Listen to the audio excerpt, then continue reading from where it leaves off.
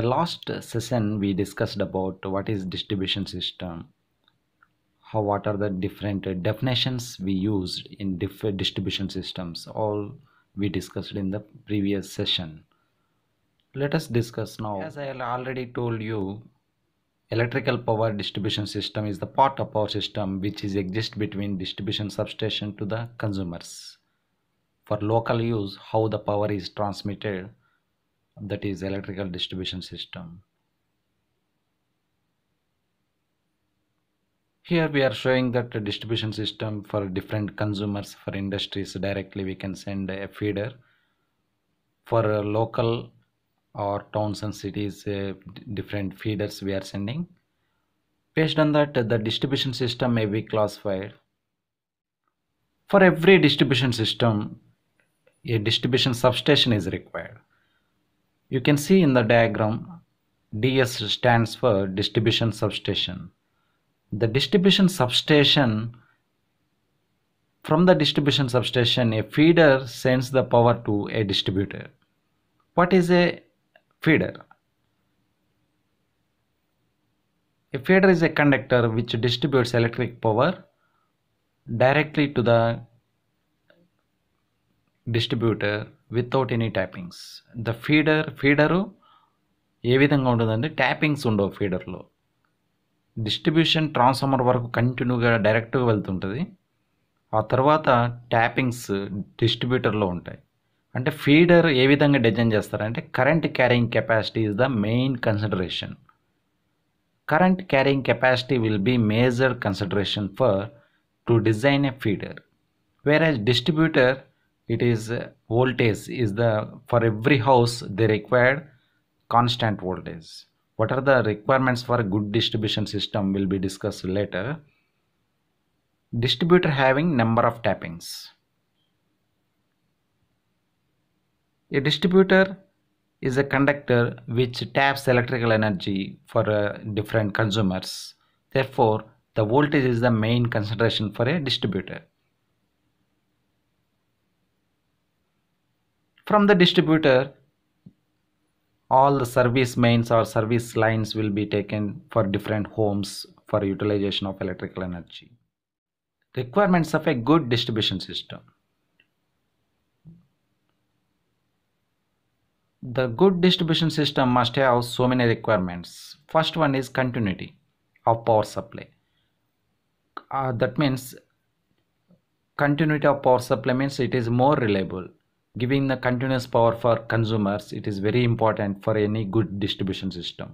Continuity in the power supply must be required for a good distribution system.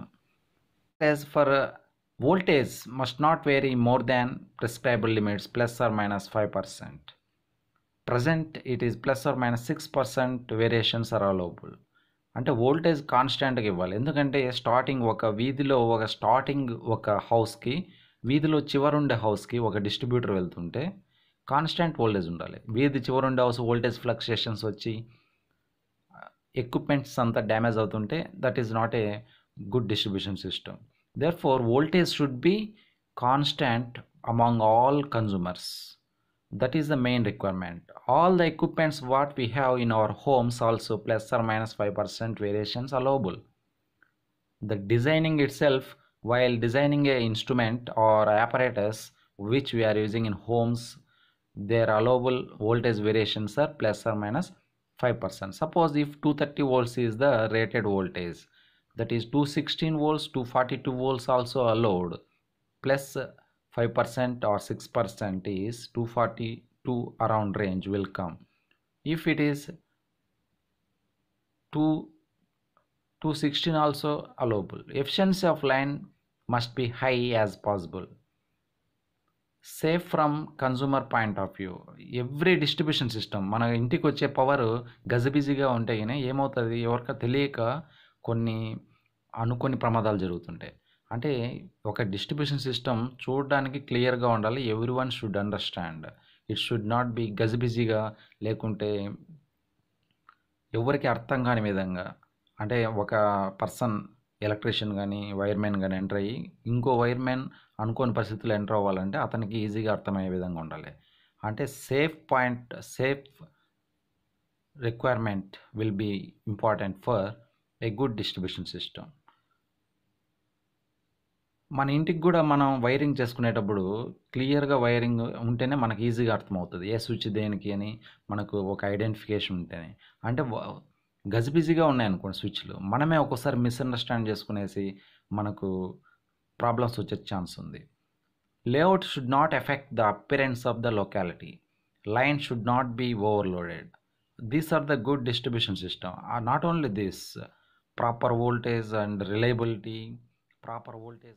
Distribution systems are mainly classified into primary and secondary, two types of distribution systems. Primary distribution and secondary distribution system. Primary distribution is the part of electric supply system exists between distribution substation and the distribution transformer is called primary distribution system. From the substation and your street end one transformer is there, that is distribution transformer. Up to that part it will be considered as primary distribution. The voltage levels will be high rather than in house 230 volts or 440 volts. It is more than 11 kV will be the normal voltage primary distribution. Primary distribution ante mana substation nunchi distribution substation, if you consider any area, one distribution substation is there. అక్కడి నుంచి మన వీధి చివరగానే మన విలేజ్లో ఉండే transformer వరకు వచ్చే supply సిస్టమ్ని ప్రైమరీ డిస్ట్రిబ్యూషన్ అంటారు. అక్కడ వోల్టేజ్ లెవెల్ ఎక్కువ ఉంటుంది, 11 kV ఉంటుంది. మన వీధిలో చివర ఉండే ట్రాన్స్ఫార్మర్ లేకపోతే విలేజ్లో ఉండే ట్రాన్స్ఫార్మర్ కానీ ఆ 11 kVని 430 voltsగా కన్వర్ట్ చేసి సింగిల్ పేజ్ 3 phase సిస్టమ్స్కి మనం యూజ్ చేసుకుంటాం. అంటే అక్కడ నుంచి సెకండరీ డిస్ట్రిబ్యూషన్ సిస్టమ్ స్టార్ట్ అవుతుంది. ప్రైమరీ డిస్ట్రిబ్యూషన్ సిస్టమ్ అంటే సబ్స్టేషన్ నుంచి మన వీధి చివర ఉండే ట్రాన్స్ఫార్మర్ వరకు వచ్చే సిస్టమ్ని ప్రైమరీ డిస్ట్రిబ్యూషన్ సిస్టమ్ అంటారు. ఇంకా సెకండరీ డిస్ట్రిబ్యూషన్ సిస్టమ్ ఆ ట్రాన్స్ఫార్మర్ నుంచి మన హౌసెస్కి ఏ విధంగా వస్తుందో అది secondary distribution. The secondary distribution system receives the power from the secondary side of distribution transformer at low voltage and supplies power to various connected loads via service lines or service mains. ఆ distribution transformer మన వీధి చివర ఉంటుంది కదా, అక్కడ నుంచి మన ఇంటికి వచ్చేటప్పుడు ఒక సర్వీస్ వైర్ ఏ విధంగా వస్తుందో అది అంత మన ఇంట్లో మీటర్, ఎనర్జీ మీటర్ వరకు సెకండరీ డిస్ట్రిబ్యూషన్ సిస్టమ్ కింద వస్తుంది.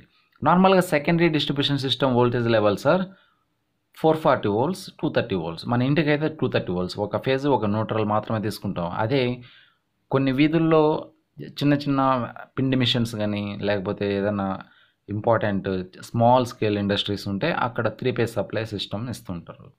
That is also comes under secondary distribution system. This is the main classification of distribution system. There are two types mainly according to the nature of supply: DC distribution system and AC distribution system. The DC distribution system, you know that DC 3-wire system, DC general distribution system, DC 2-wire system also there, but it is not represented in this PPT. DC 2-wire system, if you go for traction, only single wire DC single wire will be there, plus only the track maybe itself acts as another negative. Distribution system AC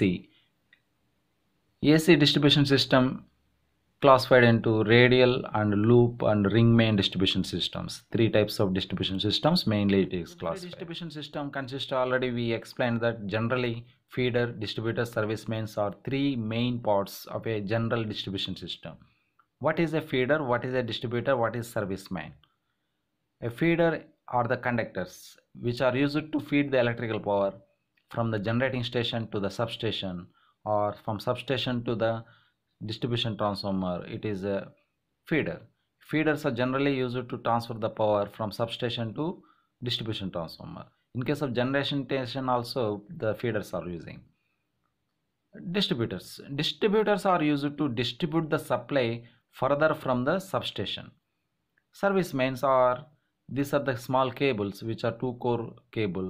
Service mains are connected to the distributor so as to make the supply available for the consumers. Simplest to 2-wire distribution system. మన service cable ఎవరైనా చూసి ఉంటారు మీరు already. ఒక మన service మన ఇంటికి వచ్చే wire 2 Kora 3 Kora 2 core cable will come. 3 core ఎందుకు రాదంటే మన ఎర్త్ మన ఇంటి పక్కనే లేకపోతే మనమే ప్రొవైడ్ చేసుకోవాలి ఎర్తింగ్. ఎర్తింగ్ డైరెక్ట్గా మనకు 3 కోర్ కేబుల్ ద్వారా రాదు. అందుకే సర్వీస్ వైర్ ఎప్పుడు 2 వైరే ఉంటుంది. That means 2 core cable, page neutral మాత్రమే వస్తుంటాయి. ఇక్కడ general DC distribution system. This is the DC 3 wire system. The DC 3 wire system as shown in figure. Two generators, DC generators are connected in series and giving the 3 wire system. Light load consumer 1, DC motor heavy loaded consumer 2, domestic load consumer 3. 3 wire DC system. 3 wire DC system with balanced loads also the diagram represents. What is balanced load? What is unbalanced load? That means out of balance current. One line carries I1 while other line carries I2 when the load is balanced.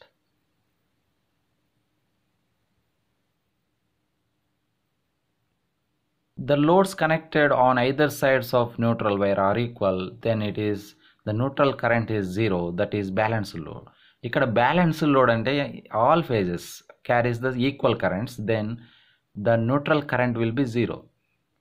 You can see in the diagram, I1 is the current entering in one line, I2 is the another phase or another line, then neutral, in the neutral the current will be zero, I1 minus I2 will be zero, that is balanced load. If I1 is greater than I2, then neutral wire varies some current, that is I1 minus I2. Unbalanced load condition లో neutral లో current పోతుంటుంది. ఈ neutral లో current పోయే situations ఎక్కడ ఉంటాయంటే ఒక్కొక్క స్ట్రీట్కి ఒక్కొక్క phase వెళ్తూ ఉంటుంది. అంటే ఒక్కొక్క స్ట్రీట్లో ఎక్కువ లోడ్ వాడచ్చు, ఇంకొక స్ట్రీట్లో తక్కువ లోడ్ వాడచ్చు. అప్పుడు ఏమవుతుందంటే డిస్ట్రిబ్యూషన్ ట్రాన్స్ఫార్మర్ అన్బ్యాలెన్స్డ్ అవుతుంటుంది. అప్పుడు న్యూట్రల్లో కూడా కరెంట్ పాస్ అవుతుంటుంది. You can see in the diagram out of balance current or unbalanced load, unbalanced condition. I1 minus I2 is the current flowing through the neutral. The distribution systems are classified into three main categories or three types: radial distribution system, ring main distribution system, and interconnected distribution system. See one by one how these distribution systems will be carried out. What are the advantages of different distribution systems, that is radial, ring and loop. Consider first radial distribution system. In radial distribution system, the feeders are radiated outwards from the substation and power can flow in one direction only. You can see from the substation a feeder A is radiated and service mains are connected to like that. If any fault occur in a feeder, total entire service area will be disturbed.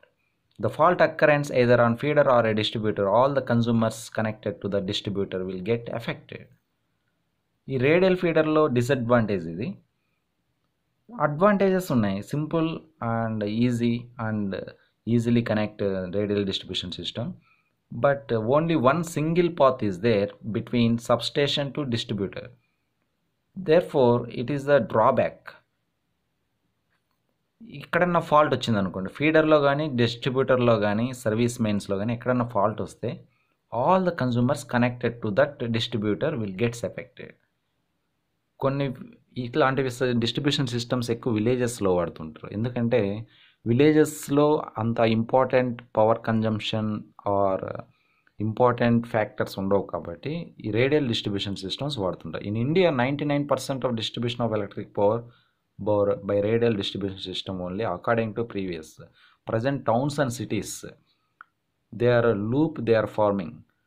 If any fault occur in one area, from other end they will give the supply within 10 minutes or 20 minutes, half an hour. This is the radial distribution system. The disadvantages of radial distribution systems are the continuity of power supply cannot be maintained. Power supply continuity will not be maintained at receiving end in the event of fault occurrence. Power can flow in only one direction. Therefore, it is a drawback of that one. Ring main distribution system. When two or more substations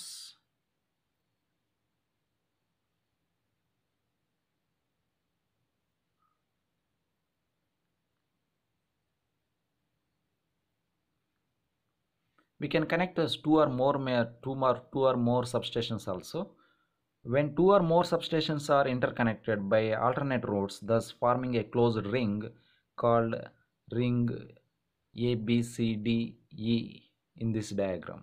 The feeder covers whole area of the supply in the ring fashion and finally terminates at the substation from where it is started.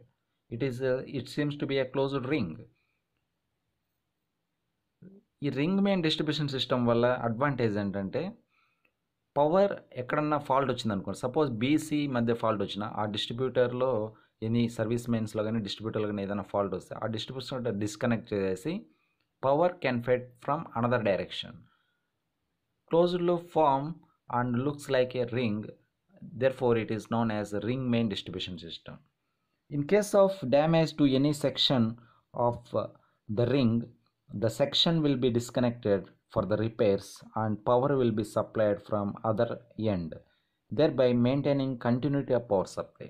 The drawback of radial distribution system will be overcome by using ring main distribution system.